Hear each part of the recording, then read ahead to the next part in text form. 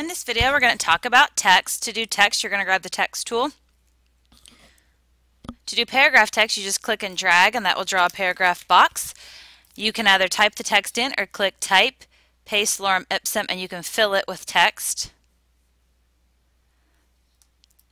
The other type of text is point text, and that is where you would just click on the page.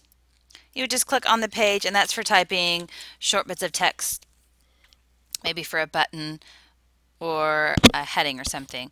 The font options button is over here if you need to make any additional changes to your font. You might notice in some templates that they save their text as an image, and then it's a lot more difficult for a web designer to come in and make changes to that. So it's always a good idea to use live text instead of saving your text as an image. You also want to make sure you're using web-safe fonts. That's fonts that show up on the majority of browsers. So to get help with that, you can use a website called typekit.com, or Google has web fonts available as well.